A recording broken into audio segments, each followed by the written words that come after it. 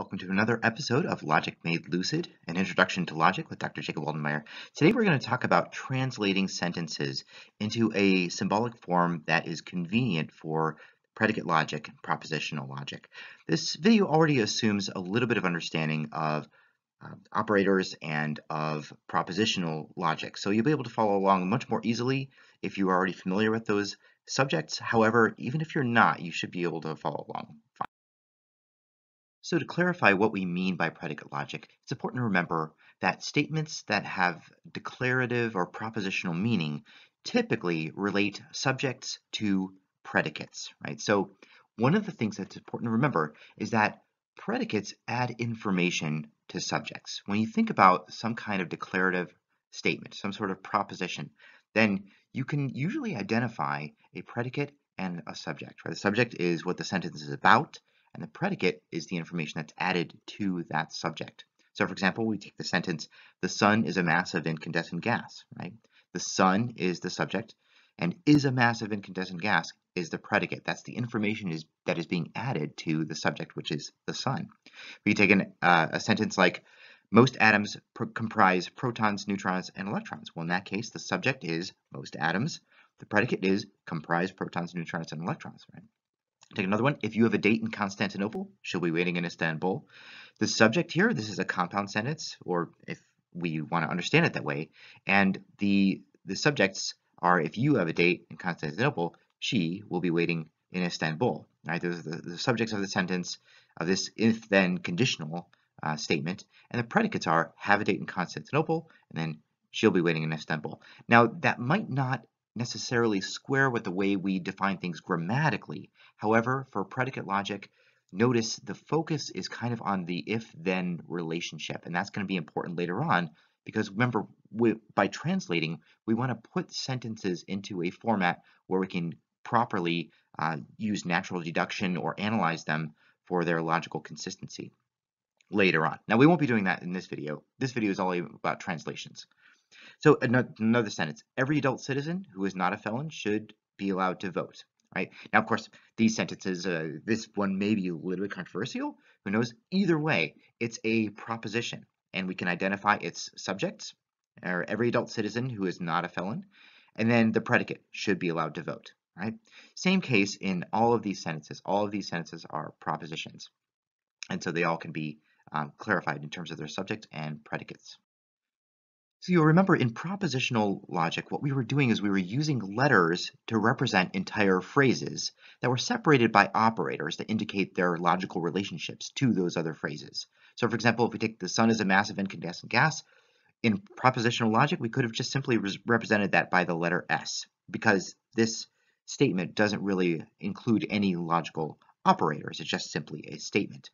Then there's this one. If you have a date in Constantinople, then she'll be waiting in Istanbul. Clearly, there's a conditional operator, usually what we're using the notation that would use the horseshoe there as clarifying the relationship between you having a date in Constantinople and the fact that she's waiting in Istanbul. And you'll remember this from propositional logic.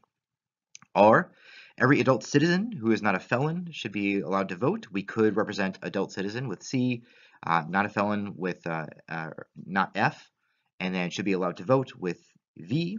All of those, that entire phrase could be encapsulated in that one letter in propositional logic. But with predicate logic, if we want to be more precise so that specific elements of a statement can be related to those of another, we need a more detailed notation. Right? So when we take the sun as a mass of incandescent gas, what we want to do is we want to break that up into its constituents and express it in a way that encapsulates all of the different components of that sentence. So we've got, let's take, for example, the part of the sentence which says the sun is a mass. Let's just isolate that for a moment. The sun is the subject, and is a mass is the predicate. Here's what we do with predicate logic. Predicates will be signified by capital letters, right? So is a mass will have some capital letter associated with it. And then their subjects are described with or expressed with lowercase letters. So if S is the sun, and notice we're using a lowercase letter to refer to the sun, and this is going to be important later because we need to keep track of what's the subject and what's the predicate. And then M means is a mass, and notice M is a capital letter, and so what we have is ms, capital M, lowercase s. The sun is a mass, right? So this is the basic gist of predicate logic, the way we are clarifying and highlighting the predicates, and then also adding to them their associate subjects, right? The subjects to which they add information. So we can also gain information, or we can express information or represent information when we have multiple things that are associated with the predicate, right? So let's say we can make M mean something is a mass of something else, right? So notice we're of something, that's a preposition, right? But we can include that in our definition of the predicate, right? So M simply could mean is a mass, X is a mass of Y. So MXY means X is a mass of Y, right? So is a mass is our predicate, really. So an S could mean the sun, and let's say G, let's make G represent incandescent gas. So what we end up with is capital M representing our predicate, and then SG representing the two subjects. Notice how they fit into our formula. MXY means X is a mass of Y. Well, MSG means S is a mass of G. Okay, so this is how predicate logic is going to be working throughout the rest of this curriculum, and in the rest of these translations. So the sun is a mass of incandescent gas here. How about in this case, right? dxy, the capital D is the predicate, and then x and y are subjects or nouns. So dxy, x has a date in y. So let's say we've got J for John and C for Constantinople. We could have DJC. John has a date in Constantinople, right? So this is the way things work out with predicate logic. All right. You might notice if you are this could be bringing back some bad memories of when you were dealing with math, possibly when you were doing algebra or pre-calculus or even calculus. Sometimes you have f of x, right, which means some sort of function of x. Predicate logic intentionally resembles mathematical logic. So you remember from math, if the function of x equals 2x plus 1, well then the function of 4 equals 2 times 4 plus 1. You just kind of plug in that number.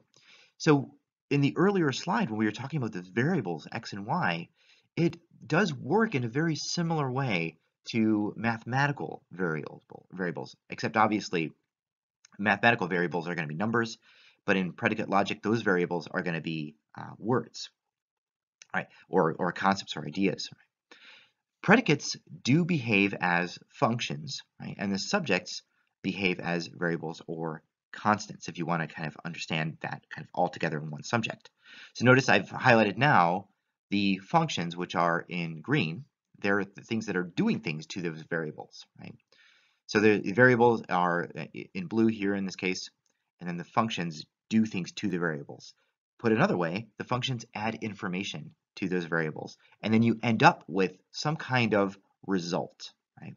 So just going back to our predicate logic expressions, similarly to the way f of x is some sort of function of x, well, mx in this case, in our use, is a predicate that deals with x or y, x and y. So MSG is the son of a mass of incandescent gas in quite a similar way as the mathematical functions work. Now it's worth noting that in mathematical logic, as I was suggesting a moment ago, the result is going to be either a function or a number, right? You might be able to logically deduce some sort of other function that follows naturally from the information that you're given. Now the result also could be a number, which is the case in the example we have at the top of the screen. In predicate logic, you have a conclusion, and that conclusion is either going to be another proposition, and you might remember this from when we were dealing with natural deduction. You could end up with another proposition, or some kind of truth value. It could turn out that something is, in fact, true. And that's a little bit parallel to the case in mathematics, right? Propositions are kind of like functions. Truth values are kind of like numbers. And there is some connection between the two somewhat directly. It's worth noting that a truth value can be expressed as a number. Typically, false is 0 and true is 1. When we talk about modal logic, or when we talk about probabilities, the truth value might be somewhere between 0 and 1, right? If we don't know, but we have a good sense of the likelihood of something, then we might say 0.5, which means there's a 50% chance that it's true. But for our purposes here, when we're dealing with predicate logic, we're not going to worry so much about the modal or probabilistic logic yet. More on variables, right? If a subject is unspecified or unknown, you kind of already saw this in previous slides. Or if a subject represents a group of things, a variable or a placeholder becomes necessary, right? So let's say we have mxy. X is a mass of y. We might not know what x is. So mx on its own means things are masses, right? So x means things, right? mxg means things are masses of incandescent gas. Notice we have clarified that that second subject, saying that it's incandescent gas. Right? All right, so then we can also switch it around. We could put it that way. MSX means the sun is a mass of things. Right? So you see how X always corresponds to something that is unspecified, something that we don't necessarily know, or something that represents a group. By convention in predicate logic, the letters, lowercase letters a through w are reserved for constants, and the letters x, y, and z are reserved for variables. Right? So this is very important to remember. So whenever you see a lowercase x, y, or z, you're talking about a variable, and whenever you see a lowercase a through w, we're talking about constants. Right? This is important because it indicates how we may or may not treat the statement. So for example, a statement could be referring to a whole group of things, not necessarily a particular subject or a particular item or element. Right? It might not refer to only one thing. And we treat things differently logically when it is the case that they're dealing with variables. We have to accommodate that in our reasoning. One of the great things about predicate logic is that it enables us to signify categories or groups or sets or classes and their constituents, right? The things that are members of those categories are members of those classes. So let's take, for example, the predicate F, which we'll take to mean is French, right? So is French. And well, that would mean that fx means everything that is French, right? So x means could mean everything and anything, and the f qualifies it to say that is French, right? So fx, everything that is French. F just literally means is French. Now, if we want to use a constant here, fp, Pinot Noir is French, right? Okay, so just to visualize this, we can use Venn diagrams, right, to picture this here. If F means is French, right, then F is kind of like a circle that we draw around everything that is French, right? This circle represents everything that's French. All things that are French belong in this category. Now, Fx means everything that is French, right? So we are basically filling that category. We're talking about everything that is French, right? And then if we have P is a constant, right? That subject is a constant. And so we might be referring specifically to Pinot Noir, right? In this case, we have one item or one element within all of the things that are French, and that is Pinot Noir, right? So this is it's very convenient to use these Venn style diagrams to think categorically and to think about elements of those categories. All right, so let's take an example of when we've got two different sort of overlapping categories represented by predicates. So F meaning is French once again, W meaning is wine, okay? Now you might be able to anticipate where we can go with this. We can take things that are French and then we can look at things that are wine, right? So F is the category of everything that's French, W is the category of everything that is wine, right? And these are still predicates, right? They're just simply referring to everything so far. Well, we take our statement from the previous slide. Pinot Noir is French, right? Here it is. Pinot Noir is French. Well, Pinot Noir is also wine, right? So what we can do is say Pinot Noir is French wine because the P exists in that overlap between things that are French and things that are wine. Pinot Noir is French. Pinot Noir is wine. Now notice, see how we are using the predicates to describe Pinot Noir as French and Pinot Noir as wine.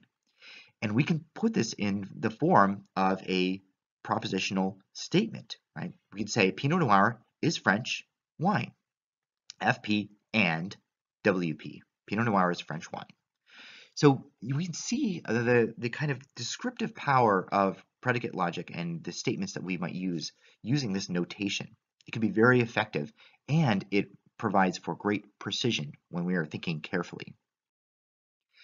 More on categories or elements, we can also signify relationships between those categories when we're talking about entire groups, for example. So if we say P is a penguin, let's take that one, and let's say B is a bird. You might remember this from other videos. I like to use this illustration. All right, well, we've got P representing everything that's a penguin, and then B, which represents everything that's a bird. Well, we got PX, which represents everything that's a penguin, and BX, which represents everything that's a bird. And what this ends up looking like with the Venn diagrams, and I prefer to use this sort of structure, this configuration. There are other ways of describing these, which accommodates additional information in more effectively. But I like to think about it this way. The entire set of things that are a penguin, right? Everything to which the predicate everything is a penguin applies, is entirely encompassed within everything that's a bird, the category of birds. So everything that's a penguin is everything is included in the set of everything that's a bird. Now it's not exhaustive. That doesn't mean that everything is a penguin describes everything that's a bird. There are exceptions to that. We can see there are members of the bird category that are outside the penguin category, right? And you might remember this from when we were discussing categorical statements and categorical syllogisms, when we're dealing a lot with those Venn diagrams. What we end up having here, what this looks like, is that if anything is a penguin, then it is a bird. One of the things you'll notice about statements with variables, when we are we're describing all of something, or when we're describing an entire group, typically we'll end up using a conditional statement, right? So if anything is a penguin, then it is a bird, right? Now, of course, and we'll talk more about this in the next video, but we're going to apply a quantifier to that, right, for specification purposes. And you'll see more reasons about why we want to do that later on. But for all x, if x is p, then x is b, right? If anything is a penguin, then it is a bird. Some more examples of translation, right? So any proposition, we can take any statement, any declarative statement, and we can express it in this way. So let's take, for example, the phrase that we had earlier. If you have a date in Constantinople, she'll be waiting in Istanbul. Let's take the predicate D. D, X, Y, Z means X has a date with Y in Z, right? And then U could mean you, right? Now, the reason why I want to use the letter U rather than the letter Y is because Y is reserved, you'll remember, for variables, right? So U is going to be U, but U is a constant, right? And C is Constantinople. And then we could have W, X, Y. W will be waiting in Y, right? Where I means Istanbul. Right? And so notice we start with the variables, predicates referring to the variables, but then we can plug in those constants for these variables, depending on what we want to express. And so what we could use when we plug in there is we could have D, U, X, C. You have a date, X, in Constantinople, right? Now this is an unspecified date. If you have a date in Constantinople, if there is somebody who has a date that you have in Constantinople, right? That's what DUXC refers to. And I hope you can see how the constants and the variables relate to each other in this structure. DXYZ means X has a date with Y and Z.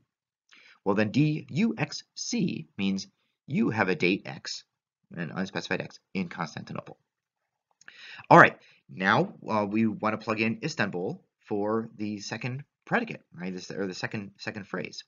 X will be waiting in Istanbul. Okay. Now watch how this works together. We've got UXC, if you have a date in Constantinople, all right, X and X referring to that date, and notice X appears in the second part of this proposition as well, WXI. Now X is the same. X refers to the same thing in both parts of the statement, and it's important to keep track of that. One of the ways we do that is by using a quantifier, right? There is an X such that you have a date X in Constantinople, and therefore, if that's the case, then that same X, that same person, will be waiting in Istanbul, right? This is one of the ways we can express this using predicate logic. Any proposition can be expressed in this format. So let's take every adult citizen who is not a felon should be allowed to vote. You remember that from the first set of propositions that I was offering, the first set of statements. Every adult citizen who is not a felon should be allowed to vote. Well, we can take AX to mean X as an adult, CX to mean X as a citizen, and FX to mean X as a felon. Notice we're keeping the same kind of convention. Predicates are always in capital letters, and the subjects are always in lowercase letters. In this case, the subjects so far are variables, right? And then VX, X should be allowed to vote, right? That's what VX is going to mean here. Well, then what we have is this statement. If AX and CX and not FX, then VX, right? You can see how these all fit together in this statement, which shows this conditional between V of X and AX, CX, and FX, right? It shows how the logic works with these different predicate statements. Now, of course, we also want to use our quantifier here. And again, this is something we'll talk about later, but for all X, right, it's anything you plug in for X, this is going to be the case. There's not just one thing or a few things for which this is the case. This is a universal statement. We're saying every adult citizen who is not a felon should be allowed to vote, right, in this case. So notice the X is consistent throughout, right? The X that is referred to by the universal quantifier in the beginning, that's the same X that applies to the remainder of the statement, right? Okay, so this is the way we might put it in a kind of nice, neat package. Every adult citizen who's not a felon should be allowed to vote. Now, here's another one. They'll need a crane, right? Here, we're going to use some quantifiers again, and existential quantifiers, but we'll say N means X will need Y, right? NXY means X will need Y, right? And then let's take CX to mean X is a crane, right? Well, what that means is, and here we're going to have two quantifiers. We have NXY and CY, right? So X will need Y and Y is a crane, right? X will need Y and Y is a crane, right? And so that means that there is an X and there is a Y such that NXY and CY. And notice how the quantifiers work here. There is somebody. In this case, it refers to the unspecified they, right? They'll, and then we'll need a Y. Well, what is Y? Y is a crane, right? So there is an X and there is a Y such that X will need Y and Y is a crane, right? X will need a crane. Now, this may seem a little bit elaborate and a little bit sophisticated, and it almost seems as though we've overcomplicated things. But again, when we are thinking logically and we're trying to compare statements logically, we're trying to look at the consistency between different phrases or statements, we need to make sure that we keep track of our variables, keep track of our constants. Otherwise, we could lose track of them, and then we could end up making a mistake. We could end up contradicting ourselves, or we could end up producing something that is an invalid deduction from our original statements. I should also mention at this point, your brain kind of already does this, or at least it already tries to do this. Your brain keeps track of these constants and variables. Your brain keeps track of these subjects and predicates. It's just that we usually don't express it in this kind of symbolic form. But now we're doing that because we want to be very careful about our consistency. Okay, more translation examples. This may be helpful. We'll just go through some additional ways of using predicate logic and applying it to statements. People who drink alcohol or who smoke have increased health risks. Okay, so notice we've got a really universal statement. We're talking about people, right? Generally, people in general. And then notice we've got an or there, right? That or is another operator logically, right? That can be expressed as this, right? For all x, dxa or sx then implies rx, right? So people who drink alcohol, right? That's the d, xa. Notice the x there. People who drinking alcohol, right? Xa. Oh, I should have, this could actually be improved or more specified if I also clarified that x refers to people and not just things, right? We might add px somewhere in this statement, but just to keep it a little simple, I thought I'd do it this way. Everything that drinks alcohol or that smokes has increased health risks here. So if something drinks alcohol or something smokes, then that thing has increased health risks. How about this one? Mary is eligible for the American presidency only if she is over 35 and born in the US or born to a US citizen, right? Now, I'm not sure exactly how all this is expressed legally. Does only one of her parents need to be a US citizen? My daughter, for example, was born in England, but both of her parents are US citizens, so she is eligible to be president of the United States one day. Who knows? Either way, we can represent this statement in this way. EMP, right? So notice we're not talking about variables in this case. We're talking about constants, specifically Mary, right? Okay, now is eligible for something, we can express that as E. Notice E is a predicate here. Mary is eligible for the American presidency. So we've got E-M-P, P meaning presidency, right? So another way of thinking about this, well, the basic definition of this predicate is EXY means X is eligible for Y, right? And in this case, EMP, Mary is eligible for the American presidency. All right, now only if. Now remember, with only if, and this is a kind of a throwback to when we're dealing with operators and propositional statements, only if means that the antecedent is the first part of the sentence, and then only if means that the consequent is going to remain after the conditional statement, right? So only if she's over 35 and born in the U.S. or born to a United States citizen. So you see the OM means over 35. Mary is over 35, OM. And then these two, this disjunction in parentheses. BMU means Mary is born in the U.S. And then CMU means Mary is a citizen of the U.S. Okay, so we see how the predicates work here, right? Now, notice I'm kind of adding some language to this sentence when I'm clarifying it in predicate form. But hopefully you'll see the way that this really does represent what the previous sentence said. It's just that we're trying to keep track of these predicates. All right. So Mary's eligible for the American presidency only if she's over 35 and born in the United States or born to a American citizen. Right. How about this one? All prime numbers are odd except the number 2. Right. We can take that statement. For all x, px, for all x, x is prime, and if x is prime and x does not equal 2, then it's odd, right? Okay, so see this conditional statement. For all x, if x is prime and x is not equal 2, then it's odd, right? Okay, now this is language using an exception. You know, we've not yet in this video seen the is not equal to. But I hope you can see how this will work out, right? It's an exception. As long as x is not 2 and x is prime, then it's odd, right? Here's another one. Just last example that we'll see. At all moments, there is someone who is at the tomb of the unknown soldier, right?